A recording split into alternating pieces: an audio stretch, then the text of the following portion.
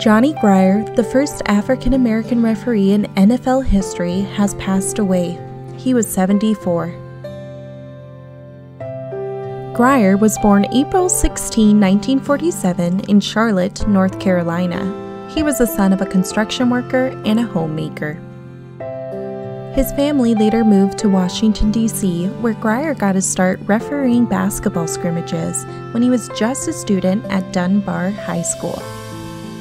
He turned that into a career as a high school and college football official. The NFL hired him in 1981 as one of 9 African-American officials in the league. While all football officials are sometimes called referees, the truth is that each of the officials have different duties and titles, the referee being the leader of the crew and the only one to wear a white hat. Grier worked NFL games for 23 years, from 1981 to 2004, beginning as a field judge before being promoted to referee in 1988. His final game as a field judge was Super Bowl 22, which saw Doug Williams become the first African-American starting quarterback to win the Super Bowl.